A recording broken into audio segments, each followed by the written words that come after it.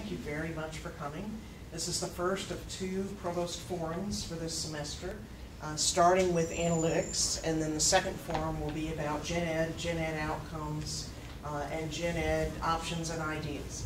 I don't know when it is, but I know it is. It's November 21st. So my role today is to say welcome. My name's Faye Gilbert. I'm the interim Executive Vice President for Academic Affairs and Provost, as well as Dean of the Undergraduate School of Business for the Maine Business School, longest title I've ever had in my life. But for today, I am very fortunate in being able to simply say I think we have some gifted people at the University of Maine, and you're going to have the fortune of hearing from a couple of them today as we walk through analytics, a little bit of Brightspace, and as you interact, hopefully, with this session that'll be about the future going forward of academics and where we're headed. So I will leave it to you to introduce yourselves, even though you probably know everybody.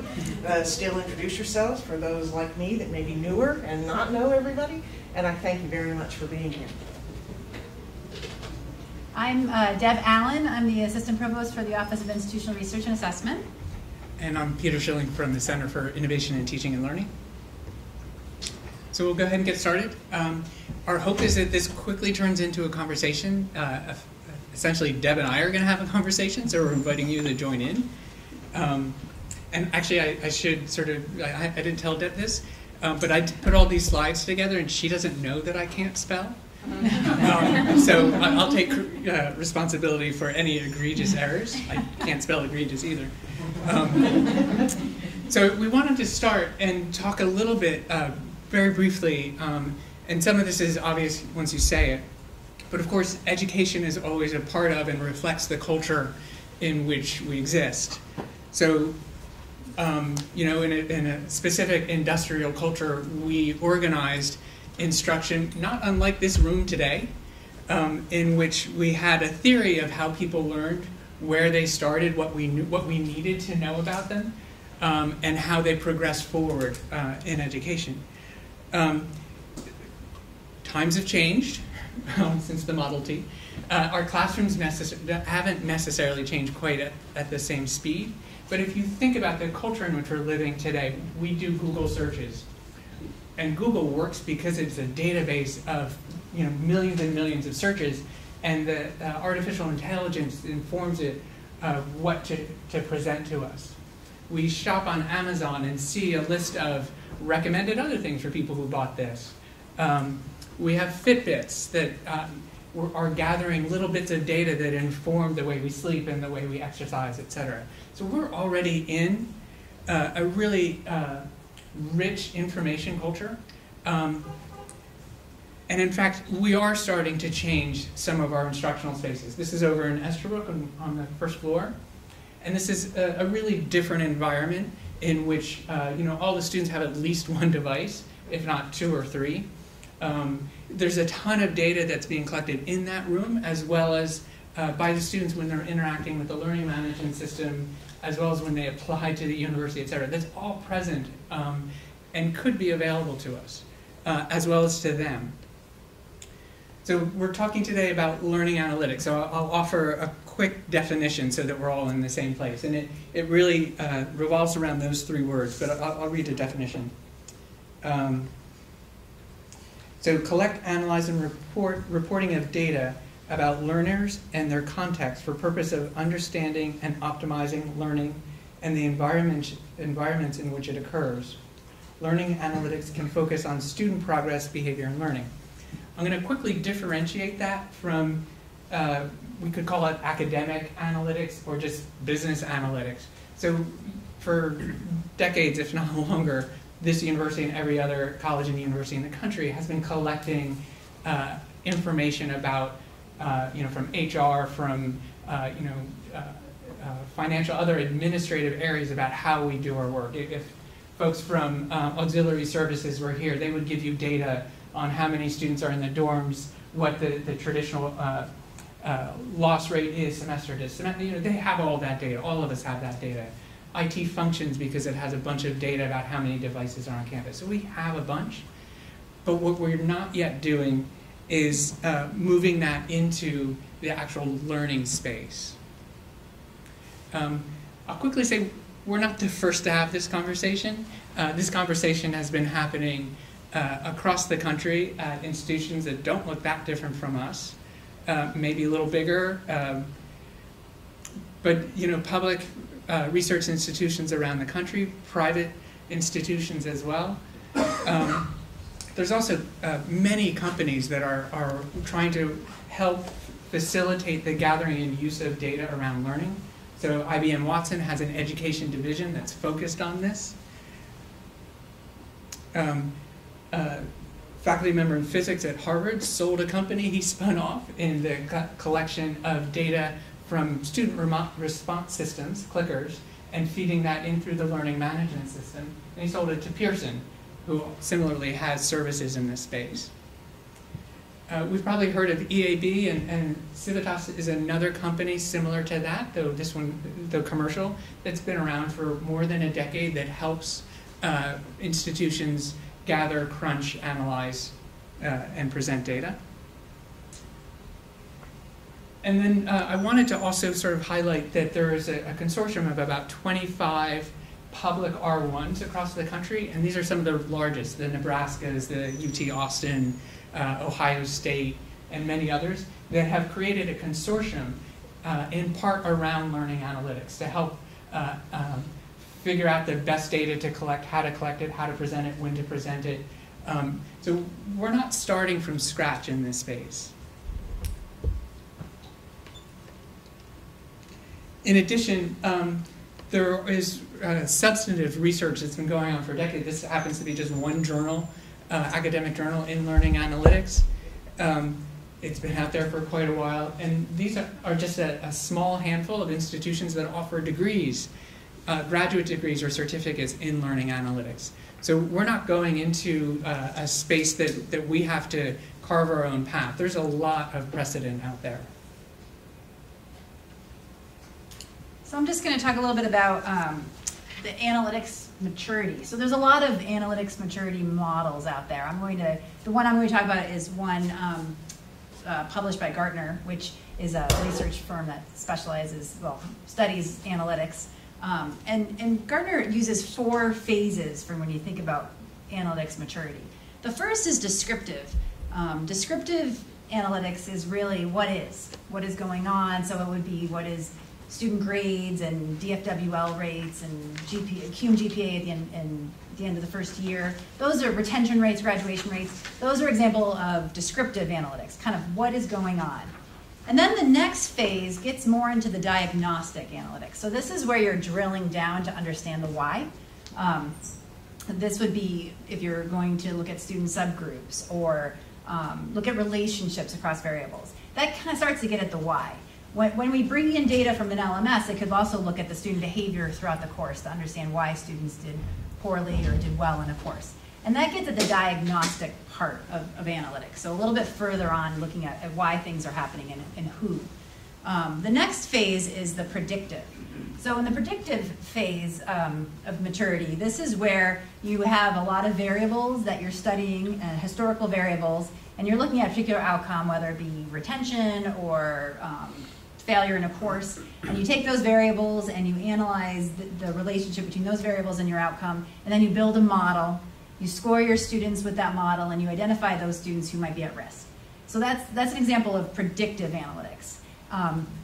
Peter earlier had shown Purdue as one institution that was further along in the analytics continuum, and Purdue had developed course signals. I don't know if anyone's heard of course signals, but their course signals program uses predictive analytics to identify students at risk, various levels of risk throughout the course, so the instructor can identify if they're at risk. I think if they basically, it's like a green light, a yellow light, and a red light to identify how students are. And their models that they use for that use pre-college indicators, pre-course indicators, so their GPA going into the course, how many courses they've failed up to that point, as well as behavior as they start that course. So the behavior variables end up are being weighted more heavily in their models. And so that is an example where you're bringing LMS data and SIS data together for a predictive model. And the last one is prescriptive. So when you're in the prescriptive, that's where you're really looking at real-time data. So it's kind of like that point where you're trying to figure out what's the best way to go with this student, and what would be the good path for this student throughout the course. That really gets kind of at the adaptive learning concept with the prescriptive. So we were thinking about where we were as a campus, and I can only speak to what I see from the institutional research and assessment side. So centrally, I know there's pockets on campus where faculty members are using predictive analytics and prescriptive analytics and are farther along the continuum. But from my, centrally, in terms of data that are readily available, I would say we're more on the descriptive side, starting to become a little bit more diagnostic. So for years, our office, and for years, we were mostly focused on the academic analytics side. So enrollment and credit hours and retention graduation rates from the institution perspective. We've now moved a little bit more towards looking at student learning, looking at relationships between high school GPA and SAT scores and first-year retention, or success in particular math courses.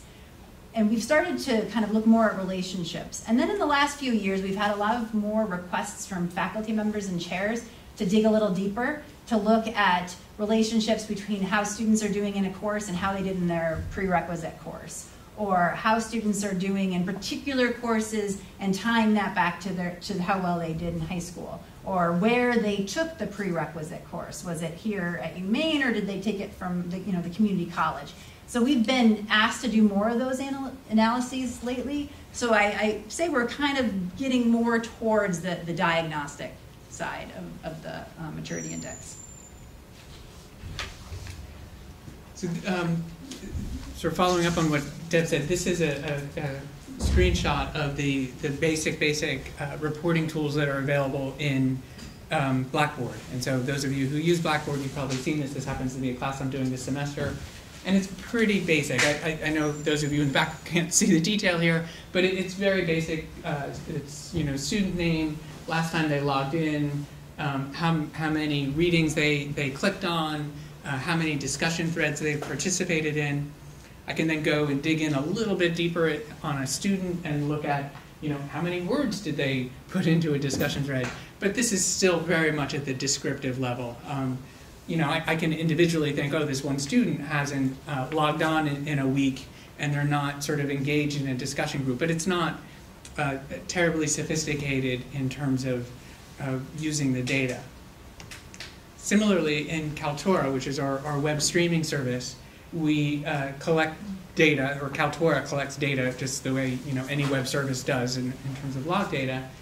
And here, for those of you in the back, I have a dozen courses where I just happen to grab. They're all business courses. That's humbling. No pressure there.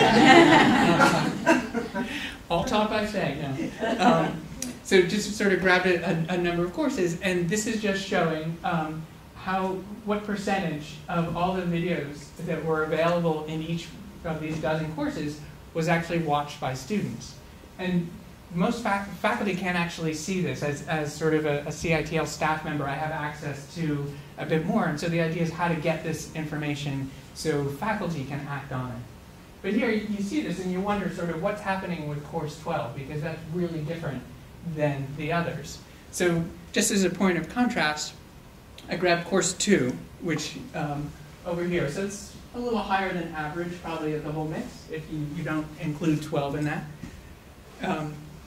And here you see that 26 students, there were 17 videos, and there's a real, some students are very eager and are watching the videos in the course more than once, almost double here, but there's a big portion that aren't even watching 5 of the videos at all, or more than 5.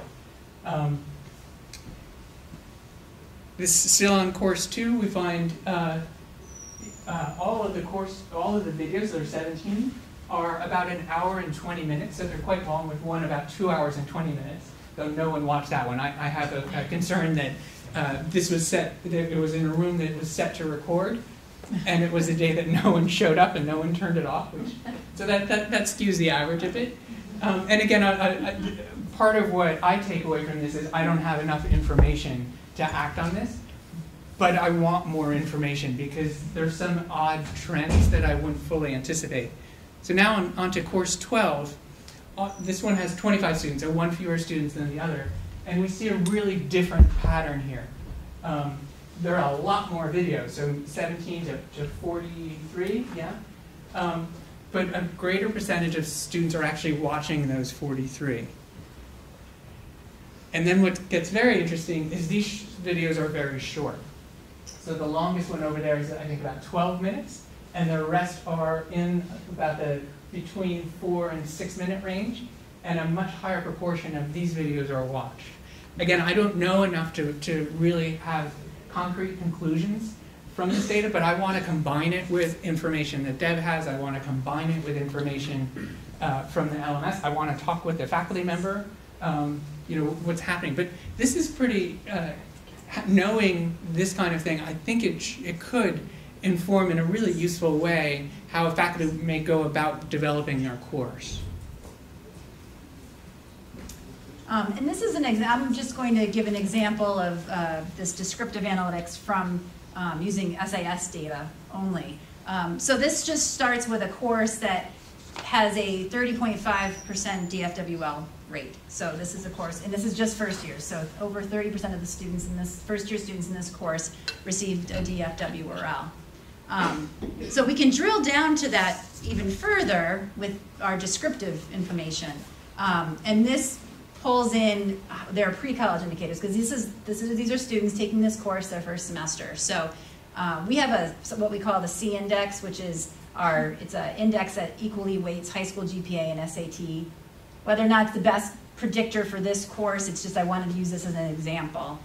We may want to more heavily weight certain things in this course, but this is just a simple example of descriptive analysis. So here you can see this is the lowest C index, less than 70. And you can see in that group, 64% of the students received a DFWRL. In contrast, the students that had the really highest C index of 90 or higher, almost all the students performed, had received a higher grade than a D.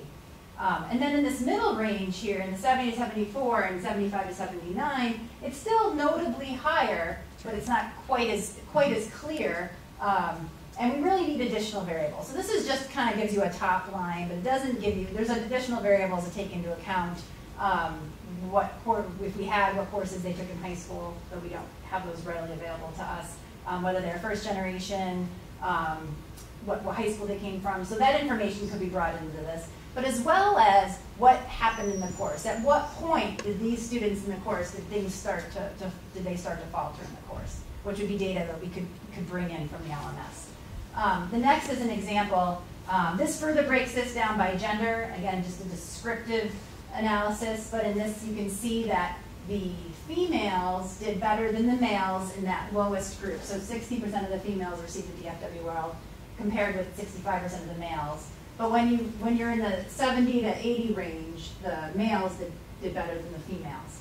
So again, this is an example of kind of looking at the descriptive, but starting to drill down. And the next slide is just an example, and it's kind of hard to see, but where we looked at grades in a course by their grade in the prerequisite course. So this is students in the prereq who received an A or an A minus, a B, B plus, or a B minus, or a C or a C plus, and students needed to have a C in order to get this particular course. And you can see that in the B, B plus, B minus range, 42% of the students did not received a grade below B, B plus, or B minus. And then in the C and C plus range, these are students who received at least the minimum they needed to get into this course. There were 22 students who, 22% of the students didn't receive a C, received a D or worse. So again, this is descriptive, but it's starting to kind of get into the why, but it does not, we still need additional data that ideally we could bring this all together. So this brings us to the point of today. So Deb will talk some more about EAB and Navigate and what it brings to the table, and then I'll go a little bit in what Brightspace, the Desire to Learn learning management platform, is going to offer. So right now, we have data that are somewhat in silos, but with Navigate, things are feed into Navigate a little bit more. So in our Main Street admission side, we have information on students' high school GPA, their how they did in their SAT, their ACT, what high school they came from. We have certain demographics, whether they're in-state, out-of-state as well. We have Main Street data for student record side. We have their AP scores, their math placement exam data. We have data on how well they've done so far, what their GPA is, and their grades to date. And these things, they kind of sit on their own. And then some of these data then flow into Navigate. Now, I don't know if everyone knows what Navigate is, but Navigate is a student-facing app and an advisor-facing platform, and this is related to the advisor-facing platform. So the advisor-facing platform is used by advisors. It gives them advisors an ability to contact their students. It gives their advisors an ability to look at their student data. They can quickly see their students' history, what their students are enrolled in, what courses they've dropped to date. They can quickly see their SAT scores. And I'm looking at Kim because Kim is the Navigate coordinator. So they can see their AP scores and all of the data related to their student they can see in one place. Also in Navigate, what we've started to do, which we'll talk a little bit more about later, is this semester was our first time where we started to use it for early alert. So it's an opportunity with Navigate to have an early alert system. So where instructors can put progress reports into Navigate, and then those can flow to the advisors. We piloted this year with 3 courses, and it went very well. We're going to pilot more in the spring with some additional courses. So these things all, and then the other is the next big thing. So I guess we know that this is the current state, but we know that there will be additional data available to us in the future, that there will be something else that's going to feed into it, and maybe Navigate will be something else in the future, but these are starting to connect a little bit more.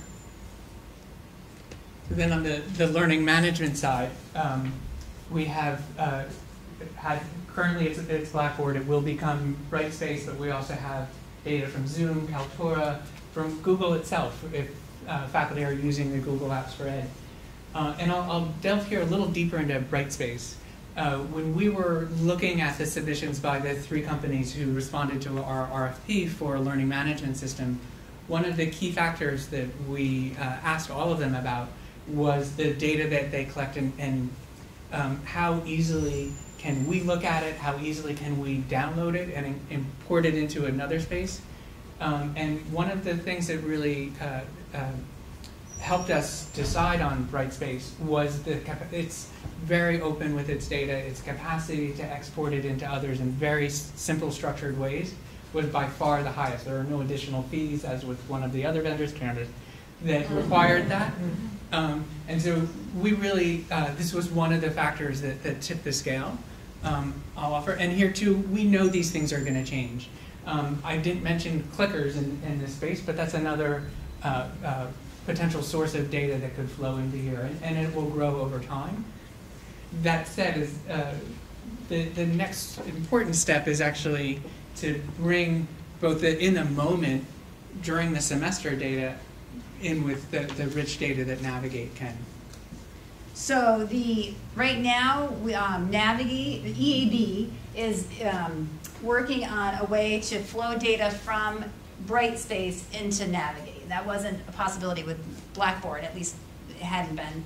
But they are right now working on that functionality. So what we're hoping is the data in the learning management system will be able to flow into Navigate, which will facilitate that early alert, being able to communicate to advisors early if students are faltering as well. And Navigate also, one thing I didn't mention was Navigate also collects information from students in the app that flows through into the tool. So information on students' interests, and there's also, we can do quick polls to pull information from students throughout the semester, and that data also flows into Navigate as well.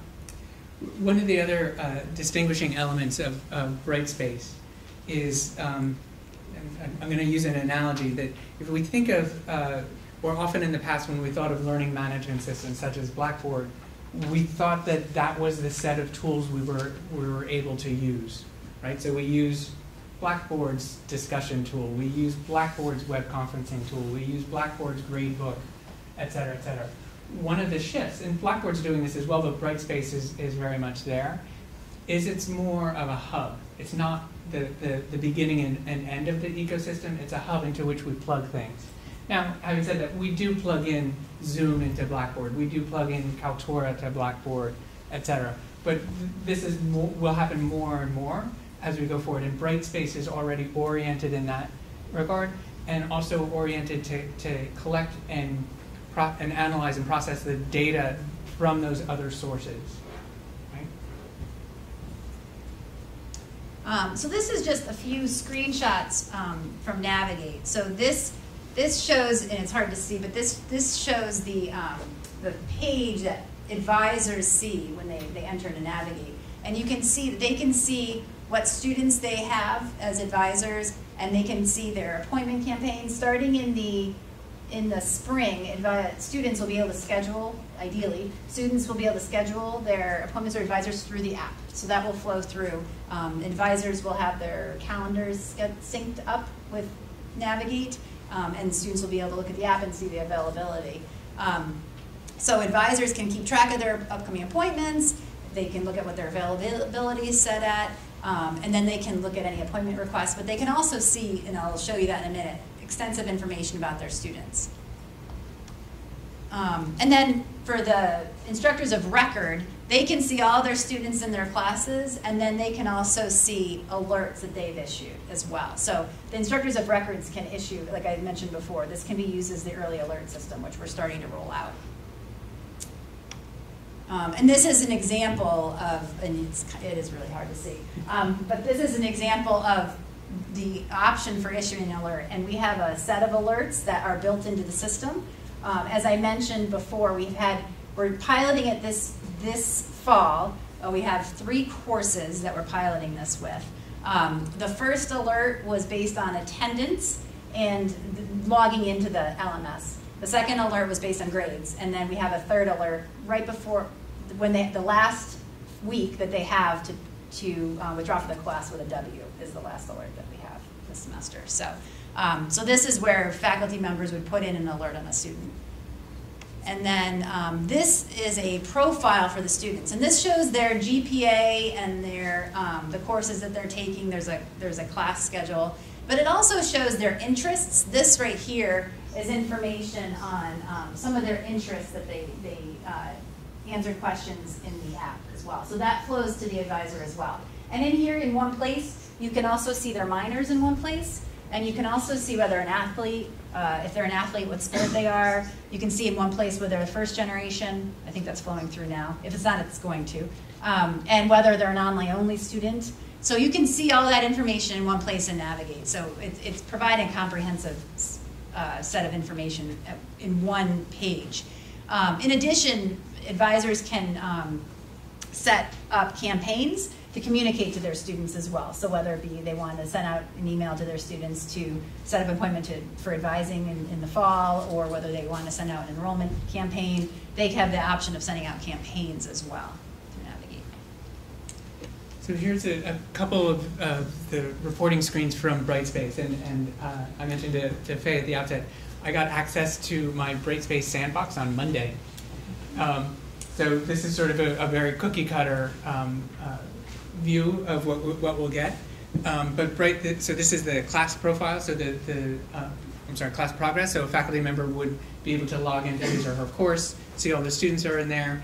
They can, the headings across the top, the column heads, the faculty gets to decide what those are, on the fly, and then drilling down into one student, sort of the list of items along the side here. The faculty member goes and sort of selects each one of them, and they can see the data that's important to them for each student on an ongoing basis. And so part of the idea is, let's spend some time and understand sort of everything that's available in Brightspace, but do we want to think about how to export some of this? And again, it's very easy to export data out of Brightspace.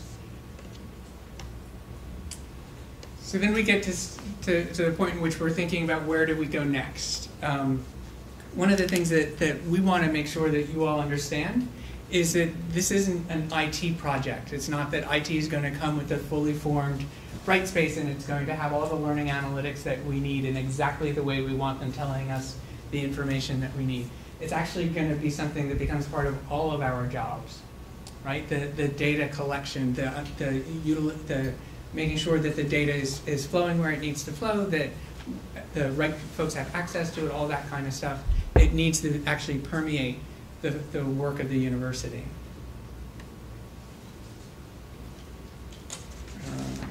And there was a recent EDUCAUSE report in 2016 that outlined all the steps you would take to develop a strategy. So I think the first thing we would need to do moving forward is develop a strategy and also develop policies. So we know that policies are necessary around, for example, student privacy. So that policies would need to be developed there. Also, strategy, thinking about maybe starting small, not biting off more than we can chew at the beginning. But this, as Peter said, this has to be collaborative, so it's not just an IT, but IT needs to be involved. It's critical, because they're the ones who are going to be putting it all together. They're going to be building the architecture for this. But it also needs to be academic affairs, CITL, Office of Institutional Research and Assessment, as well as faculty, and that's critical, that faculty are major part of this, or the most important part, because faculty will be the ones that will be using the data for their teaching. So that's a critical part of this. And Peter had shown earlier the institutions that are further along in this. And when we were researching for this, one of the things that I noticed was all those institutions have these big groups of people that are focused on learning analytics as you move forward. And it's usually across campus. In some cases, I guess it's shops that are devoted to it. But a lot of times it's task force and working groups that are all devoted to discussing this and planning this as you move forward. So I think that's the biggest thing to remember, is to that part of it. Yeah.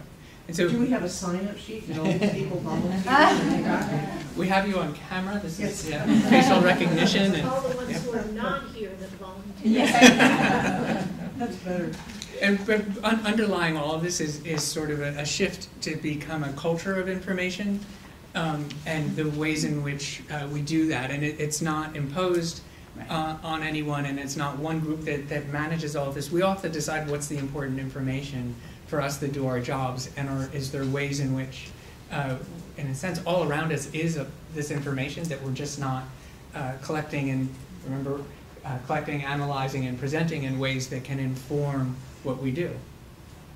So this will be spring, there'll be training programs of how to set up Brightspace, and as part of that, will there be questions of what information is going to flow back, or? So one of the ways that great question, thank you. One of the ways that we're organizing the rollout of Brightspace is to have sort of the Educational Technology Advisory Committee, which is a system-wide group, sort of thinking about the strategies, the overarching timing, the contract negotiations, those kinds of things. But when it gets to something like what kind of learning analytics should we have, we're going to form task groups so that we have the people who, like Deb and others, who really are deeply involved in the data, and you all, who think about sort of what would be useful for me when I'm teaching or when I'm advising a student, sort of staff those task forces to help advise how we should roll it out. Because again, this isn't something that we hand to IT and say, you figure it out for us. We have to do that. We have to sort of be the ones who are thinking about exactly what we need. So that's going to happen. That's going to start happening, this month next, that we're going to start putting those task forces together. In terms of the training for Blackboard, yes, that's going to happen starting in this Blackboard. Brightspace. Some people actually have started calling it Blackspace, but so the training on that will happen. The CITL staff, the IT staff are starting training now, and then we'll move to start training faculty in the spring and throughout the summer. Because the start date is fall. Yes. And so with the transition, it seems, will have to occur before May for the courses that are scheduled for fall, because there won't be time when people come back to then set up Brightspace, would be my guess. There's a short window. There's a short window. Come back on the 1st and classes start the 3rd or something, so Right. in a day you can't do this. No. Yeah, so this is, again, I got my sandbox on Monday. My suspicion the way it's going to happen is for those courses that are in Blackboard, and there's many that aren't, for those that are in Blackboard, we'll come up with strategies for bulk migrating them over, and then work one-on-one with faculty as needed to say, okay, we moved everything over, did everything fall where you wanted, were there any hiccups? We'll do that a couple times before we actually start working with the faculty so that we can preempt any of the hiccups. But then we'll move that, and we'll use that time also to train the faculty in how to use Brightspace. So here's your course that we migrated over. Let's sort of go through it, make sure everything landed where it needed to go. Things, your announcements will probably not be public because the dates don't work anymore. And so how to work through in a granular level. And we'll, given the volume of courses, my suspicion is this goes on for a year. So we'll focus on, in the spring and the summer, the fall courses, and then in the fall we'll start focusing on winter and fall.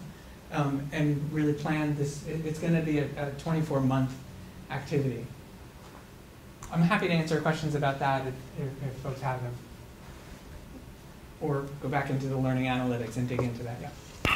Yeah, so I'm just trying to get a good understanding of the learning analytics piece, but it seems like there are many variables that come into play that you could analyze to help you predict any one thing that you want to predict on. And so I've got multiple questions going on in my head, but I'll try to say one or ask one. Are there sets of variables that you bring together to come together to do some predictive analytics? So in other words, some of the institutions that you mentioned before are already working with predictive analytics. So they probably have, if they want to understand or be able to predict on X, that they know that these variables, variables A, B, C, D, and E are the ones that will best inform, the outcome for this. Do you see what I'm saying? I'm wondering if there are different sets of variables that have already that could already help us get started. Yeah. So we don't have to create everything from the beginning. Yeah, no, absolutely. And that's part of the reason I brought up Unison as a group that has already sort of paved the way. And so potentially joining that group or somehow getting what are the sets of variables that in the X number of years that they've been around have shown to actually be pretty predictive. Similarly, and part of the reason with the open source Moodle and then the other big open source learning management system is called Sakai. Because they're open source, we can go and see what their data is, what are the variables that they're collecting. And the journal I mentioned too sort of is regularly reporting on, and faculty are doing research on what are the predictive. So I think the first task of our University of Maine task force is let's go and start small as Deb recommended. But what's the low-hanging fruit that we should go and get right away that maybe is relatively easier to access, but we can get into folks' hands right away. And then, the faculty will say, this is good. Now I understand I want these other 3 things as well. But we want to get that ball rolling. But it really is going to take us to do it. Farad, I think you had it? Yeah. Yes. This is very interesting. So while you're starting to think about the task force that's going to figure out what assessment information the institution wants, there are programs within the university that have their own assessment strategies. At what point do we then get to sort of jump in there and tailor it for our own program assessment? I would jump in early, and because my suspicion is that we can all learn from each other and not sort of say, okay, we're going to do something in isolation and then we'll start learning from people who've been doing this for a while. I'd rather recruit to the task force folks who have a background in doing this and using data in any way possible, and that can inform the whole. Now, it could well be that, and now I'm going completely hypothetical, that bio is doing something that is so idiosyncratic that no one else at the university would even have access to the raw data that would inform them.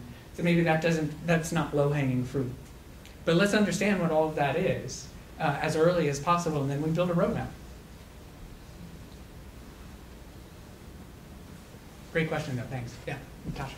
I'm wondering if, in a situation like we have in the math department, where there'd be multiple sections of a course and there's a course coordinator, wondering what sort of powers that course coordinator might have, or functions that course coordinator could play in terms of helping often very brand new faculty or other people to manage their courses, and what sort of integration there might be between the systems you're talking about and Navigate, so that, for example, if we decided as a course we wanted to give all students who scored a certain grade on the first test a warning, that could be done centrally instead of it having to be the individual responsibility of these overworked brand new faculty? Yeah, it's a great question. I'll start on the Brightspace side of things. And you recall this, whoops. So future state. So we're going to shortly be here, right? So I think Deb and I could answer your question a little bit for here right now, but then start thinking about how we get to there. So in the what you're describing on the Brightspace side of things is a role. So how could a curriculum coordinator in a department have a role where they could help the faculty of record in their courses get things set up and coordinating and training and that, basic stuff. And I would say this is very pedagogically specific to math, so CITL is not going to be any help to you at all, because I can't do math along with spelling. So one of the task force that we're about to form is also what roles do we need within. So the faculty role is easy, the student role is easy, the Uber administrator role of IT is easy. But then there's the TA, there's a grader, there's CITL, so hearing that curriculum coordinators in department having a role that gives them access. Maybe they don't see grades, maybe they, that's where I want to bring that task force together, because again, this is not something that we ask IT to do. This is something where we tell them, we've thought this through, these are the roles that we need and why. And they'll come back and say, by doing X, you've exposed all these other things, could you do it, which is a great conversation to have. So that's the... Yeah, and on the Navigate side, it's somewhat similar. So in this situation, the coordinator is not listed as the instructor of record of any of these courses. They might be teaching one of 7 sections. But they oversee, but they're not listed on all of them. Yeah, and I think that's a user role question as well in Navigate, because right now there would be no access to those courses. But that's an interesting question to think about for in user roles. Kim, has this come up in the conversations to date? This is Kim Stewart, who's the Navigate coordinator. In Main Street, we have a way to assign people to courses. We say they're teaching 0% of the courses. So we would probably, on the Main Street side, because Navigate gets all of its roles from Main Street, so we would say the coordinator is teaching 0% of this course, but they're tied to it. And then on Navigate, they could run the progress report for all of the courses. That's really good. Please. So Peter, change topics a little bit. How many people will be on campus to help faculty move over into Brightspace? Because as Provost just mentioned, we need to do this by the end of May. Yep. Ideally at the early part of May. Peter submitted a wonderful request to the system for financial support to hire additional people to assist. And we are awaiting word from the system as to what that actual financial support will be that they can provide. So we've put in a substantial request for different things in a timeline, and I really appreciate the work. I think it helped the system begin to see, oh, this isn't just tell faculty to go do new things. And so to underline that, so I actually coordinated with USM and University of Maine Augusta. We all sort of counted up the total number of courses to be migrated, the total number of faculty. We talked about, we're not going to bring a group together and teach them how to to work in their course, it's really going to be that one-on-one type of thing that I just described. We all use the same formula, and we all presented, based on over 900 faculty. This is what we think with, I forget the exact number of courses per semester, and so we use that to generate how many hours it's going to take per to train everybody on campus, and that's the data underlying the request that we've made. And we are eagerly awaiting for that response too. I had no idea that you had done that and collaborated. That is great. That is great. That's the system teaching each other how to move forward from a stronger place to get it done. That could be why they were so surprised. So I had a question going back to learning analytics, which is that, like, from what I understand, like, there will be a set of variables that we were talking about, that, like, that every course will probably, like, focus on a set of variables that it will collect, that will inform its the teaching. So I was just wondering that, like, because different courses will use different sets of variables, I'm assuming, is that something that you're anticipating, or is it just everybody, like, will the task force be like, everybody is going to use the same set of variables? And what will that mean for the data as a whole collected? Yeah, my suspicion is, I'm not saying, again, this is my suspicion. We haven't done the task force work. That there might be, let's say 24 variables that we think about at the outset, and not every one of those is going to be relevant to every course and every instance in every course. Even throughout the semester, you might not do quizzes in mid-November to the end, so why pay attention to that? And if you take a look, so these in a sense could be some of the variables. This is the out of the box, the variables that Brightspace will provide, and this is even a subset of them. And so I could see sort of nesting a set of variables in a similar type of report. So you come to yours and you're like, well, in my area we don't do discussions. I'm a math teacher, we do problem sets and we share those. So you're looking at assignments in ways that I do most of my stuff is discussion. So you and I would have the same report or dashboard, but we would be zeroing in on different things that our courses are populating. So it's not going to be, I don't think it will work if it's a really very small set of things that don't represent sort of the breadth of courses and the ways in which we teach. Yep.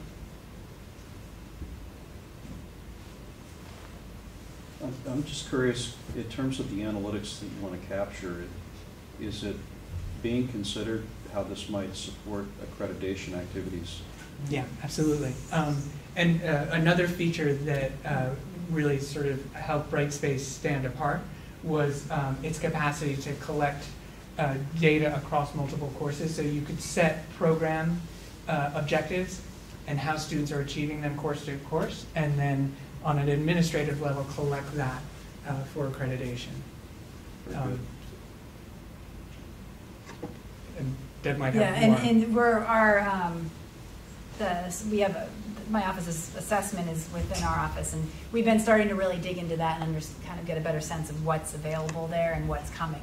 Because I think right now there's a set of learning outcomes, for example, that flow into Brightspace, but they're not as customizable. But my understanding is that they're planning to this year where we can do customizable learning outcomes and really tie at the program level, not just the course level. So there could be flexibility from program to program to capture different types of data. That's our understanding, right. where it's going, yes. That would be very powerful. Right. Just a thought to that could include gen ed learning outcomes as well. Yeah, I think we could build that, absolutely. I think we could build that in there. I think that would be, that's the ideal situation, is where we can, since we already have this, this is what we're looking at right now for what we can do with assessment data. Please. I'm curious, sort of beyond the challenge of migrating systems, what kinds of support would be available for faculty in terms of thinking through what kinds of questions to ask about teaching and learning, and how to use existing research potentially to inform those questions is sort of one part. And then the second part is it strikes me that the power of this kind of analytics brings some ethical considerations also, and I wonder if that's something where there will be some support. Yeah, absolutely. So I'll start with the first part in terms of above and beyond, if you will, the mechanics of migrating and getting up and running. Part of the reason that we put in requests for additional resources for the migration is I wanted to preserve I felt it was my responsibility to preserve the CITL staff who work with faculty regularly to continue working with faculty on their courses. Because if we have to spend all of our time on migrating courses and getting folks set up, we're not doing that work. So the short answer to your question is we will continue to do that as we are today. I'll pause there and see if you have additional questions on that part before I go into the second part of your question. No, I guess I think it would be good if we worked together more on that. Yeah, okay. So then the second is on the ethical considerations, and that's something that Deb and I have talked about. We think is one of the first topics that the task force should start addressing is who has access, when do they have access, when do we anonymize, and all of those kinds of things. Who can do research based on that? You know, all of that we still need to work through.